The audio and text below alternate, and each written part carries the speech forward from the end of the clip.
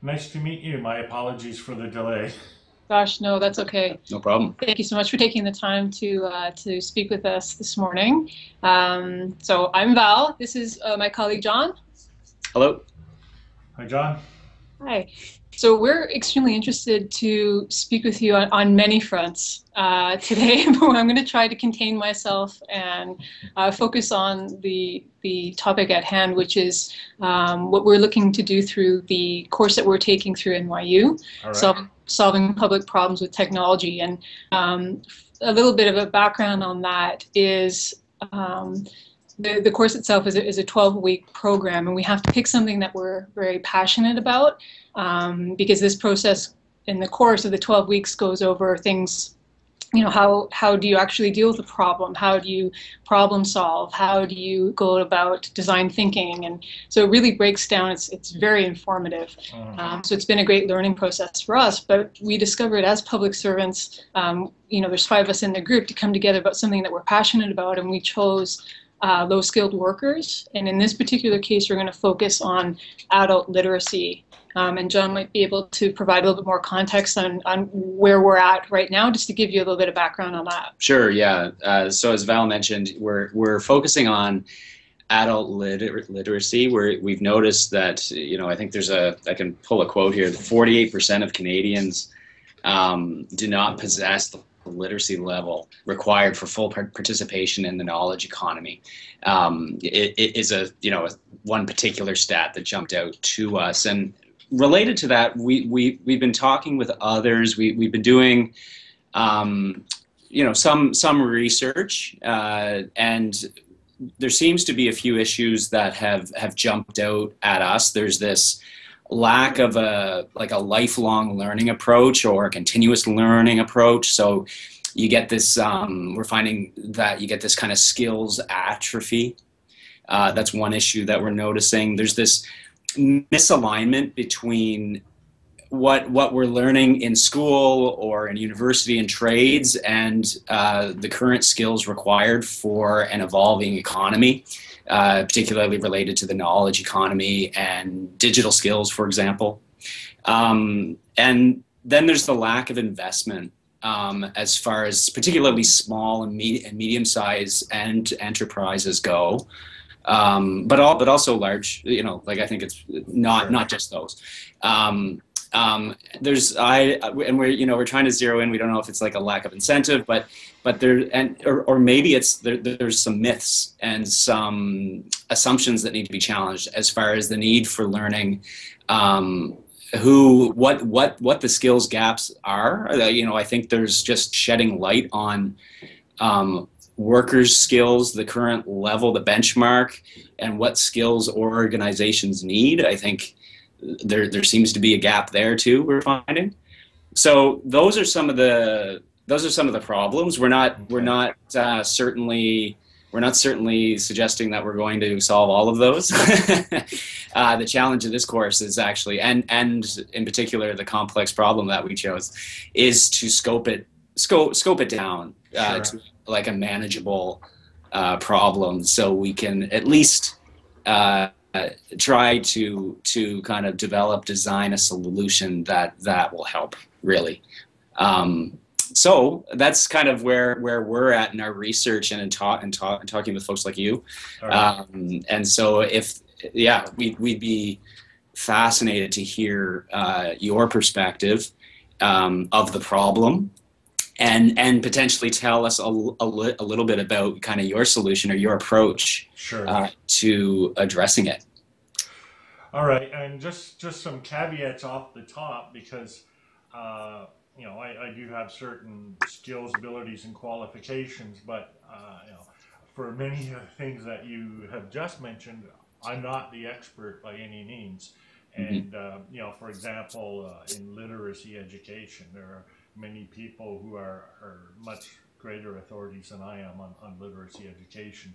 So as long as we understand that, I'm coming from a certain perspective and background, and can't be, the all-knowing oracle. So that won't stop me from expressing opinions.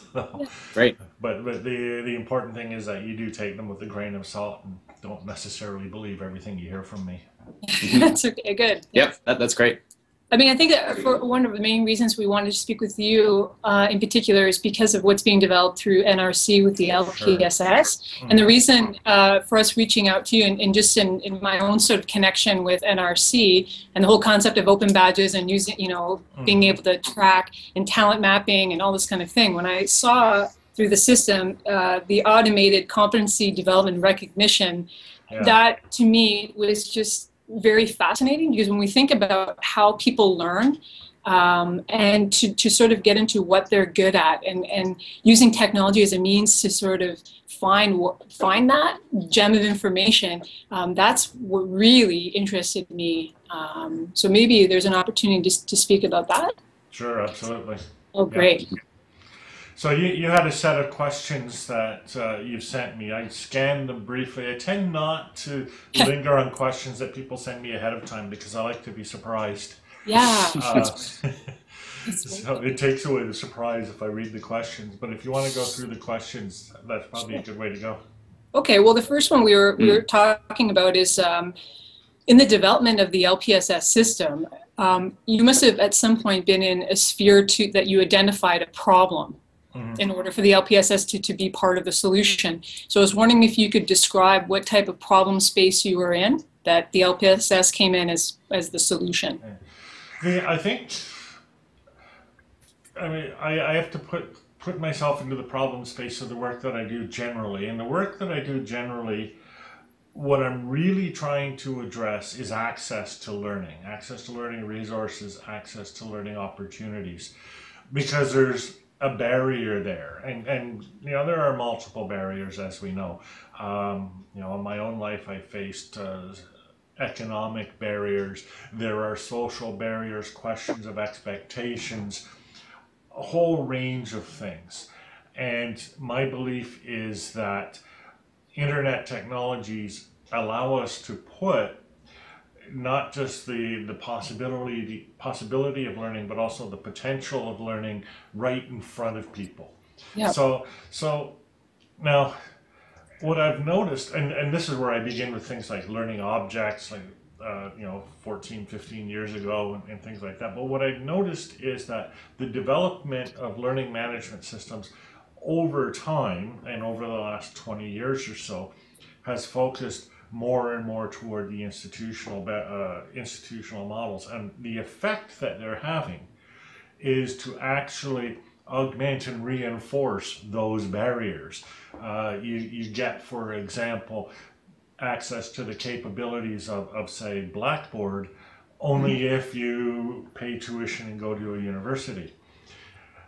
As well, I found, just in discussions with a lot of people who've used these systems, and my own experience with these systems, is that they reinforce the institutional role in learning and de-emphasize the personal role in learning, which means that they are implicated in what I might over-dramatically call learned helplessness.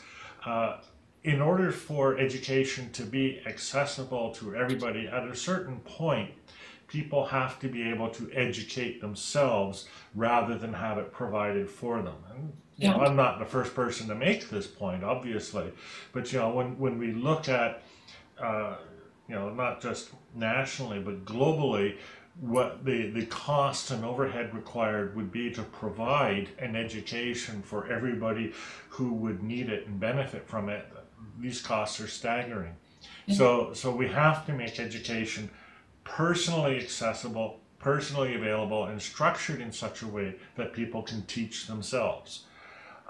That doesn't mean no resources, it doesn't mean no support, it doesn't mean we cast them alone among the wolves, right? But it does mean they manage and develop and have the capacity to build on their own learning. And so that is the basic problem set I'm addressing. Interesting. Mm-hmm. And that concept of the predictive analytics for learner development, I mean, that was really, that was one of the very first times that I've actually heard that, like being implemented as technology. Are you able to speak about how that particular concept works? I can use analogies here, and some good analogies because I mean, it a lot of predictive analytics haven't actually been applied in a learning setting. Mm-hmm. But let me preface this by saying there's prescriptive analytics and there's prescriptive analytics. The type of analytics deployed, for example, by Desire to Learn, or now called Brightspace, with their LEAP platform, these are analytics, when you look at them, they're addressed to help the teacher. And they do things like they look at data points, everything from a simple data point to the number of times a student accesses the system, to more complex data points having to do with tracking, having to do with answers to questions, things like that. And they predict the probability, for example, that they will fail, or that they will achieve a certain grade, or that they will be weak in such and such an area. And this gives a mechanism for the teacher to offer supplementary materials, instruction support, or whatever. Okay, interesting. Really valuable stuff. I would never undersell this. This is really useful. Yep. Being able to identify the 10 people in your class most likely to fail is important. Traditionally, classroom instructors could do this because they're right in front of the student. They can see, oh yeah, they missed 10 of their classes this year. They're probably not going to do well. Yeah. But this moves it importantly from direct personal observation supported by intuition to electronically collected data points supported by analytical software that has been tested and verified. Yep. So I like that a lot. The problem is it doesn't help with the agenda of empowering a person to learn for themselves. You see how this does not solve the problem I'm looking at. Mm-hmm. So now for the analogy bit. I use an application on my phone, which is right here in fact, and I can even open it up, because why not? We're on a video medium. And here it is. And you can see it here. It's going to take a few seconds to open because it's slow. It used to be fast, but like everything. So it's called Runkeeper, and it has unknown issues these days with Google Play services. So, and what I do is I use it to track all of my learning activities. So all my exercise activities. I'm not a runner, obviously, but I am a cyclist. I'm an avid cyclist. I go to spin class regularly. I have a really nice bicycle. But what got me that way was I was just a cyclist, just doing it for relaxation and recreation. But when I started using this, I started getting feedback on my own performance. So, and it's telling me things like how far I've traveled, how fast I've traveled, how many calories I've recorded. It's sharing this information with my friends, so it puts me into a social setting. Now, none of this yet is predictive analytics, but it's all analytics at this point, right? So the predictive part really only comes right now in the setting of goals. And I have a goal, for example, to cycle for this year, to cycle for 2,000 kilometers. And if you look at that, I have 80 kilometers to go. And it just kills me that it's pouring rain here. So now the difference is, this is between Runkeeper and me. Now I go to spin class, there's an instructor in spin class, it builds my core strength, it builds my endurance, I suggest things that I can do. But I do that, I'm motivated to do that because I have this personal learning thing going on that's meeting and setting things up to my goals. Now predictive analytics would take this a step further in this domain. Predictive analytics, if it wasn't cycling, if it was something that was more skill oriented, or even if it's cycling, because you can cycle better or cycle worse, right? It would say, it would be able to tell me things like, maybe a simple thing. If you increased the daily frequency of your cycling, you could add a certain amount to your overall goal. Or, if you boosted your speed by such and such, but you could achieve your goal. But even better, right, if it said something like, if you increase your RPMs going down hills, you can increase your speed and your time and your overall distance by X amount over the course of a year. So it's analytics, it's predictive. Any of us could do the mathematical calculation. It's not really advanced in that way, but it's incredibly helpful, right? Because now it's giving me a specific training tip. Cycle faster going down hills. You've just been coasting, but if you cycle, you're going to get such and such a result, which is actually pretty good advice. So that's what we want to roll out in LPSS on the analytics side. But here's the problem. It's another problem, right? We don't actually know what the skill sets are in cycling that will increase your overall goal for the end of the year. We can guess, right? And some people will be in a better position to guess than others. Presumably the spin class guy will be much more likely than me to be able to guess, like cycling, going faster downhill will help improve my overall score. But if I say it's just a guess, if he says it might just be a guess. Maybe it doesn't help at all. Who knows, right? So what we want to do is, let's look at the performance. They'll use something like this, and we'll look at the performance of people who are actually good cyclists, i.e. not me, right? The people who, like, I average 22, 23 kilometers an hour. I'm talking about the people who average 30 kilometers an hour, right? It's so depressing to watch these. Right? What do they do when they train? Right? What did, and if we can do lifetime tracking, what did they do when they were averaging 23 kilometers an hour to get them to 30? We don't know, right?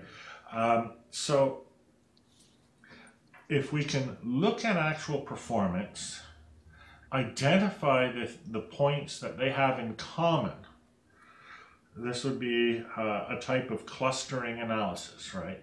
And that means we're going to have to set up the data, we're going to have to graph the data, then we're going to have to run algorithms against those graphs in order to do a clustering analysis. It's a horrible, messy thing, and it's even messier because this is not a great big database like a learning management system. This is mine, belongs to me. It doesn't share unless I give it permission to share. So the analysis is going to be based on distributed and often partial data. So, but the difference is, by accessing the personal data and not just the LMS data, we're going to get much better predictions. It's, again, the comparison is, if you looked at what we did in spin class, that's a certain amount of data, and the instructor can look at what we do in spin class and give us advice on how to be better at spin class. But we want to be better at cycling. So we have to look at actual cycling data to see what it takes to make somebody better. And the only way to do that is to focus on the person.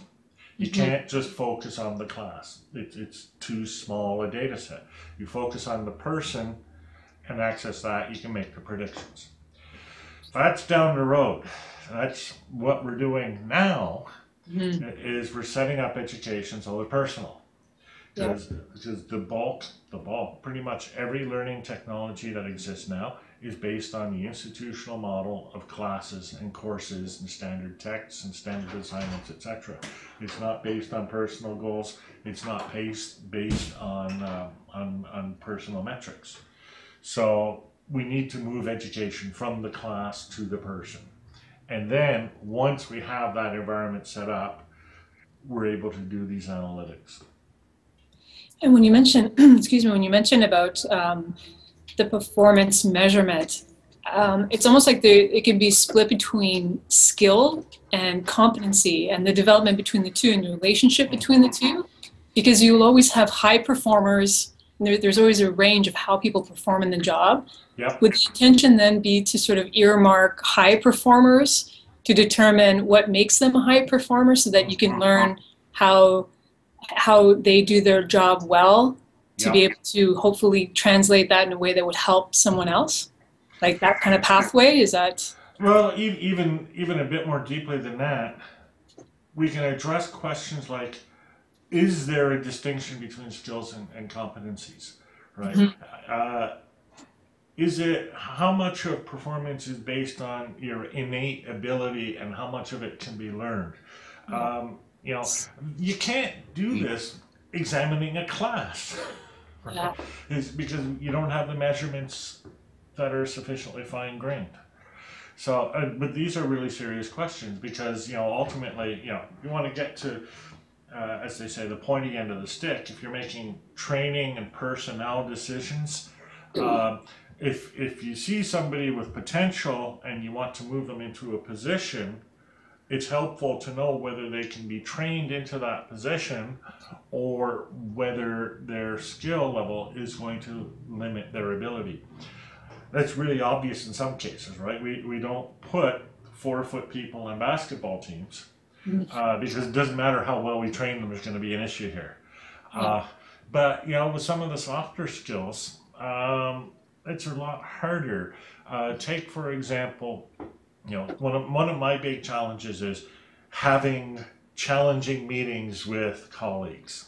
We call them fierce conversations. There's a whole training thing, right? So you need to be able to do that to be in management. You know, you got to tell people, you know, this performance has to improve. This problem has to be solved.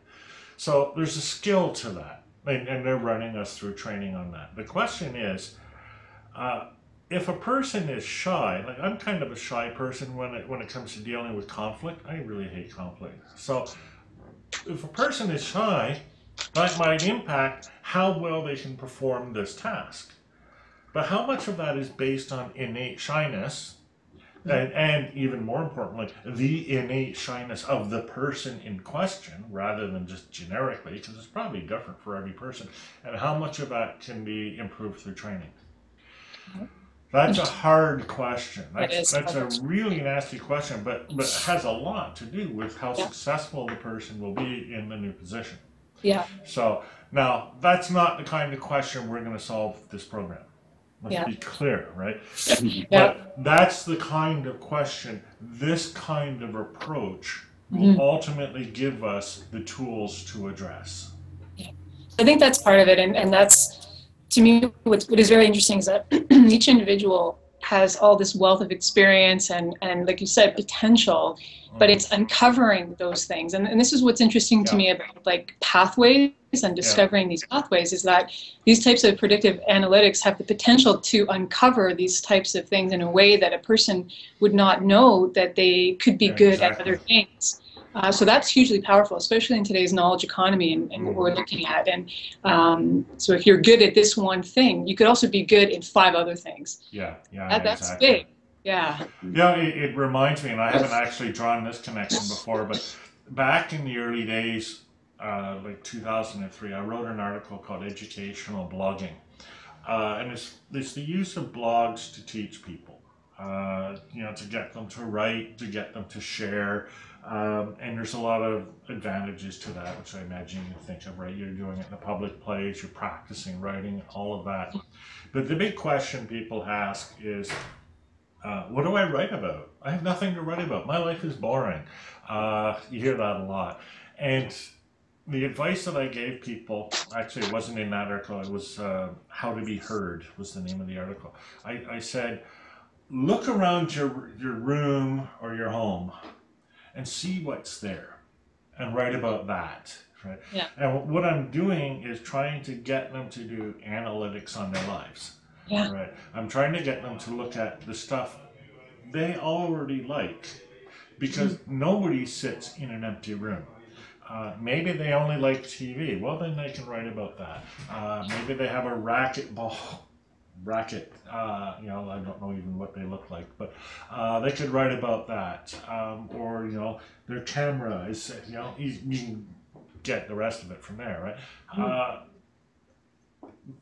And that's again the sort of approach that this would take. It finds the hooks, if you will, in the data that's already there from a person's day-to-day, even non-academic, even casual life, that points the way to what probably is going to be their advantage or their skills in the future. And I think needs to be verified. If you hit that, if you catch that, if you let them and help them follow the things that really interest them, that addresses a lot of the issues of motivation and dedication to the learning that they need to do subsequently in order to be successful. Interesting. Mm-hmm. I know that there's, and in dealing in specifically with low-skilled workers, and that's sort of where we're trying to put our focus, because it's such a huge topic. Yeah. One of the things that we were discussing in one of our group meetings is the concept of assessing previous learning or previous experience, because life experience is not something to overlook either. No. And it's like, how do you tie in sort of previous life experience in a way to a low-skilled worker that could, again, follow that same way to uncover other pathways and find what they're good at. Yeah. So there is potential, I think, to connect technology, even though somebody may not have a lot of the literacy skills. If you look at how to assess somebody through life experience as well as academic experience as well. So in your opinion, would you say that technology would still have a place in being able to assist low-skilled workers, or particularly those with literacy issues? Well, short answer is yes. I do think so. The longer answer is yes, but it's not easy and it's not automatic, and there's a lot of other stuff that has to happen. I wrote a post today, you know, talking about how yet again another study has come out showing that the major predictor of educational outcomes is economic background. You know, so, and that tells me that, you know, simply providing education to people does not translate into opportunity, that there are other social structural factors that also have to be addressed. So I'm really aware of that, and I'm aware of that because, you know, partially because of my own background, partially because of many of the people that I've worked with over the years. You know, and you know, on the face of it, it becomes pretty obvious that, you know, people who are coming from a more impoverished background with less opportunities to begin with aren't going to see the potential for opportunities in the future. Technology changes expectations. Technology changes the range of possibility that we can see and that we can follow. You know, I think of people that I've worked with in Colombia, for example, who see what's happening in other countries, and the sort of thing they say is, we should do that here. We don't have that here, but we should have that. And you know, I've seen in First Nations communities, you know, it's the idea that you know, you can have heating in your house. Other people have this. I know that sounds like an awful example, but it's a real example. You know, or you know, people can become doctors and lawyers even if they live in the country. It's not something that only the children of doctors and lawyers need to do anymore, because people have this expectation now. So I think, you know, right off the bat, technology plays such a huge role in shaping a person's perceptions of what's possible. And I think that creates a lot of the motivation. And then the second part is technology provides, or can provide, because again, LMS technology hasn't done this really, but it can provide the mechanism that makes these now accessible. You can see that you could become a lawyer, even if you live in, I don't know, Hay River, but practically speaking, it's always been really hard to be a lawyer, and you certainly couldn't do it without leaving the community. But now, possibly, you could, sometime in the future, become a lawyer while still working in the 7-Eleven on the highway. Yeah. You know, it's a doable thing. Mhm. And that opens up a lot of doors. Again, it's not an automatic. A lot of things have to happen. Somebody working for 7-Eleven actually has to earn enough money to be able to solve the other problems in their lives, like housing, food, clothing, shelter, and they need to have examples and models in their community, that inspire them to go this way as opposed to, I don't know, whatever, you know, say less satisfactory or less satisfying those life outcomes might be, which is often the only example they see in their community.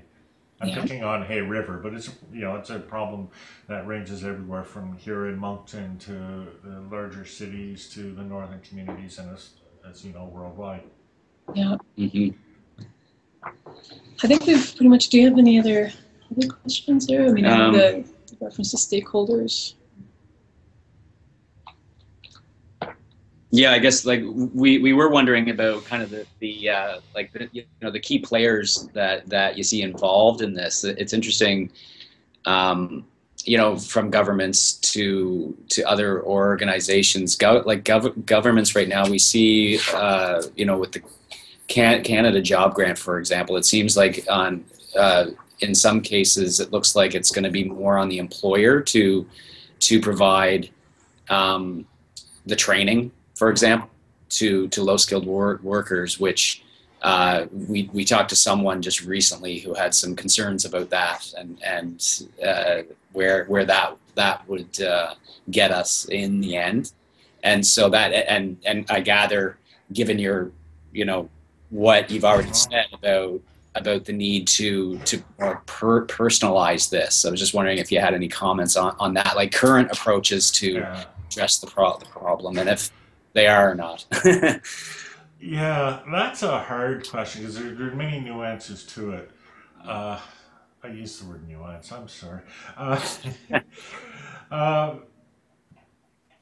There's a couple of things. I mean, and the first thing that enters my mind is it's fine to have employer-led training unless you're unemployed, in which case it's an issue. So right off the bat, there's the access issue. One of the things I've been trying to tell companies as one of the virtues of LPSS is that a mechanism like this is something that allows employers to provide training and learning to people who are not yet employees but who are potential employees. Because, this allows you to reach out to people who aren't yet qualified, but to show them that, if you do this, this, and this, you could become qualified for employment in our company. And we're the ones offering the training, so it's legit. Yeah. So, and that's a pretty positive message. And especially like companies where there are significant shortages of staff, they've responded well to that approach. Another issue that people raise, I'm sure, because I've heard it myself, is just the nature and content of the learning that takes place when it's provided by an employer. And yeah, quite right. The companies are going to focus on skills and possibly equipment and applications that are specific to that company. And who would expect anything else that's different? If that was your only education, it would be a concern. If you're going into trade school, I worked at Assiniboine Community College, for example, and we'd have trade programs sponsored by employers. One of the ones, I'm trying to think of what it was. It was a nursing, like a nursing program that we set up I forget exactly what it was, occupational health nursing or something like that. And that was set up specifically at the request of employers because they had a projected need in the marketplace for something like 24 people trained in just this way to fit into these positions that they knew were going to become vacant because of staff turnover, retirement, population changes, and the like. So, okay, yeah, listen, when we set this thing up, the people take this training, they come out 2 years later, they focus their entire effort on this training. It turns out there's only 6 positions available. You know, that's a real issue. So if you're investing everything in the training program, then employer-led and offered training is a real problem. But if a person is taking this training as part of the overall learning that you're doing, then the risk isn't as great. First of all, the learning can migrate better because it's being done in the context of other learning. So they're qualified not just for these specific positions, but others. You might need another course or two, but you can still migrate to another position. So it becomes a safer option. And also, you know, if we're employing anything like open education, a less expensive option, something that they don't have to give up 2 years of their lives to work on, but something they can gradually work toward. So it doesn't eliminate the problem completely. There's always going to be, you know, an aspect to corporate training that's a bit mercenary, and it's always going to be a risk. But the risk now is much more balanced rather than so one-sided, leaving you completely at the mercy of these job prospects once you've graduated. And, you know, the other side of this, and one of the things that motivates me to work not just with students but also with employers is, you know, and the National Post said it, of all places, the National Post said it just a few weeks ago, companies have been getting a free ride.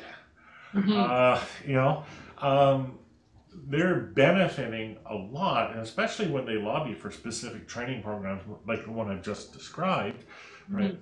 It seems reasonable that they should be paying for this. I think it's reasonable. You know, the employers who benefit from a well-educated, well-motivated population should pay the freight of making that happen. So the other side of what I do is I talk to employers about how do you get the best investment for this investment that you really should be making. And the best investment isn't to pay the cost of a 2-year training program at a Assiniboine Community College or anywhere in this one specific outcome. That's not the best way to do it. It's not the best way to do it because you're providing a lot more training than is probably necessary for the position because you're doing a lot of training just in case. And you're paying for people who are not actually on the job, which is, you know, one of the main reasons why they don't want to pay for training, right? So there's a real need to integrate learning with actually working, you know, and you know, you can see that on the side of the employer, but also on the side of the employee. It's a huge barrier to have to stop working for 2 years or 4 years, or in my case, 10 years, and go to school. Yeah, no, absolutely. So we need mechanisms to make that possible. And you know, traditional distance education and online learning takes you a certain part of the way, but actually having personal learning that integrates closely into the work that you're doing helps you turn your work experience into a learning experience and vice versa. So that's very interesting. That ties into a lot of things about the whole concept of micro credentials. So rather than having like these large formal like certificates or diplomas, that you break it down into manageable micro credentials where people could say, this is what you need to have this job. So that was very interesting because I think like in a lot of the research that we've done, it's very clear that there's a there's a disconnect between education, government, you know, companies. So that sort of network, there are gaps, things are broken, and kids coming out of school, whether it's high school, whether it's university, are not specifically job ready. So just because they have a degree doesn't mean they're going to go out and get a job. And it seems more and more the concept of soft skill development is as important as the actual skill, because I think you had mentioned earlier, like knowledge can be taught. You can be taught a new way of doing something, or if you use SAP system, or we're going to teach you something else. Well, nobody can teach you SAP. Oh, yeah. You're either a SAP whisperer or you're not. Yeah. I'm just kidding. This concept of these soft skill developments is something that seems to be coming up a lot, because it's almost it sets people apart. That if you have the ability to learn quickly, somebody can say, go, maybe not SAP, but go learn this, and that is something that is recognized. I think a lot of employers seem to be talking about that. I've also heard now a couple of times this, like, turning the work experience into a learning experience, like so it's even you don't even know you're doing it almost. That's come up a couple times too, and I'm fascinated. Like is that what LPSS, like, is there a functionality of that? Like, is that what you're doing? We have a project called Personal Learning Assistant, PLA. Okay. And the way we describe it is that PLA is a projection of LPSS capacities into external environments. Typically, when we think about online learning or e-learning, we think about people sitting in front of a computer screen like this.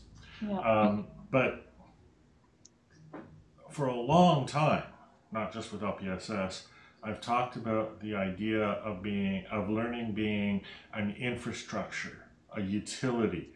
I've used various examples, water and electricity, for example, where I come into my office and I turn on the lights, and the lights help me see in order to do my work, right? And so having an illuminated space and being at work is pretty much one and the same thing. So having a learning space and being at work is also pretty much the same sort of thing.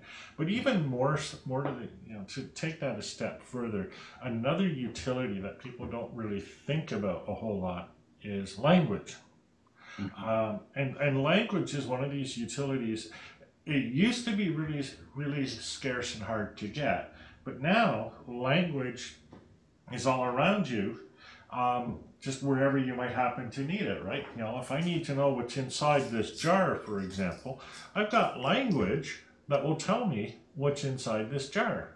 Madras curry, ready to grind. That tells me a couple of things. It tells me I have to grind it, something I should have read before I bought it. It lists the ingredient. Incredibly useful, right? Well, learning should be available there as well. The learning should be in this jar, or at least the combination of this jar and my learning tool.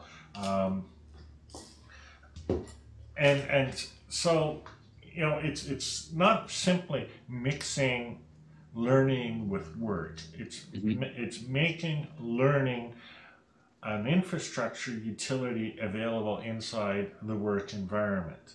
And so it's in devices.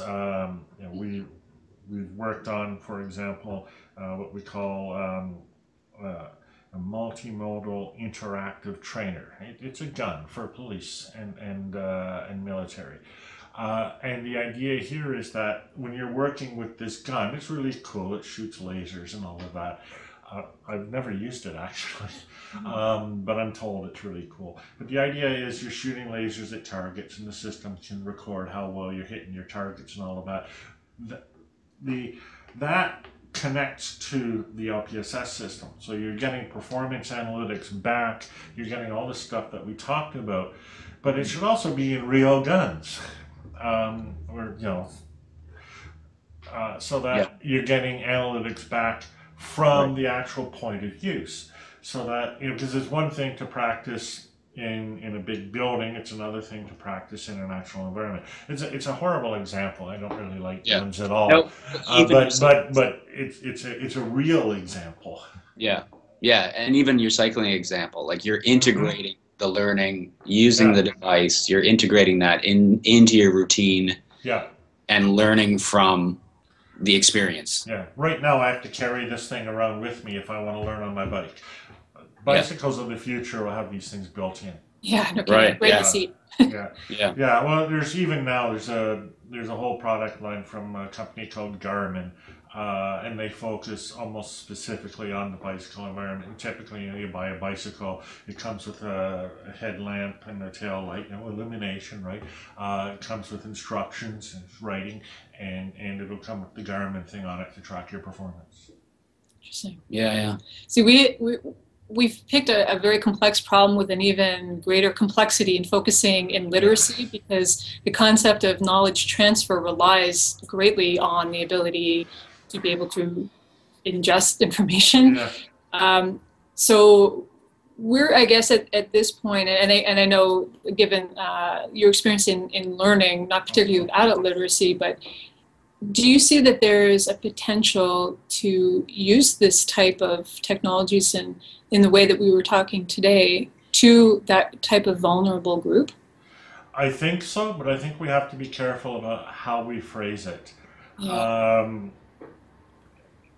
You talked about knowledge transfer, right? But in literacy, I think you probably can't really transfer the knowledge of a language. It's the sort of thing that a person has to do for themselves. Yeah. That's what makes it really hard. Right? You can't just tell them, this is the word horse. Now you know this, right? And you know what, it's. And I think this is true of all knowledge and not just language learning. This is one of the core pedagogical theories, if you will, that I subscribe to. And this is part of the reason why I think it's so important to put learning into the workplace. The idea here is that learning is supported by immersion into a context, into an authentic environment of use. Yeah. And I think the same is true of language. And it's funny. Europeans tell me all the time, I've heard this story dozens of times, how Germans don't speak English as well as the Dutch. And the reason for that is there's so many more Germans than there are Dutch speakers. So TV programs, they're all dubbed. But in Germany, they're all dubbed. So the person is sitting there watching and hearing in German. Whereas in Holland, they're all subtitled because it's just not economically viable to pay the money to dub them. So it's interesting. So the Dutch people, when they're watching TV, they're being immersed in admittedly passive, but passive English learning, whereas the Germans are not. And the outcome of this is Dutch people learn English much more easily than German people. Now that's apocryphal. You probably need to test that. Again, like I say, I'm not an expert in literacy, so I'm telling you stories that I've heard. But it seems pretty reasonable to me, and I'm pretty sure that it applies more generally. Putting people in a context of use produces much more effective learning than not. And there's a variety of practical reasons for it. There's the motivation aspect. You actually need to know this right now. There's the repetition aspect to it, and I've seen quite a number of papers that talk about not just presenting, but present and then delay and then present and then delay and then present, and you tail it off. And this iterative approach to learning where you repeat what it is creates longer learning results. Now that's not immersive, but immersion produces that effect, right? So it seems reasonable to me. So I think that technology that people who are low literate are going to be using, because pretty much everyone's using technology anyways, and technology that is designed in order to support language learning in an immersive way, rather than like lessons and classes and things, but in an immersive way, will have a positive effect on literacy. Cool. That's great. That's a good point. Yep. That's how I'd design it if I was building it. I mean, and it's true. I mean, I can't remember what the most recent statistic was from ComScore, but the amount of, the number of mobile phones that are currently like globally available is, it's almost like, you know, 2 phones per person in the world. It's crazy, yeah. It is. So that lends itself to that other question too about technology and who has access to it. I think it's like you said, finding that way to reach them in a way that is meaningful, because I absolutely agree that having these types of courses, these online kind of things that are traditional, probably won't work because they haven't really worked so far. Yeah, there's no evidence that they've worked in the past. There's no reason to suspect they'll start working in the future. But we do know that immersive learning works really well. I mean, and there's so much evidence for that. You know, for my own case, I know that, you know, learning French, for example, my knowledge of French dramatically increased when I started giving talks in French. Big surprise. And, you know, if I was to spend a month in France, not just as a tourist, but working and interacting with people, again, I'd see a similarly improved effect, and that's why they do French immersion and things like that too. You know? So yeah, I was going to say something else, but I forgot what the point was. Oh, I hate doing that. Well, this has been great. Yeah, very much so.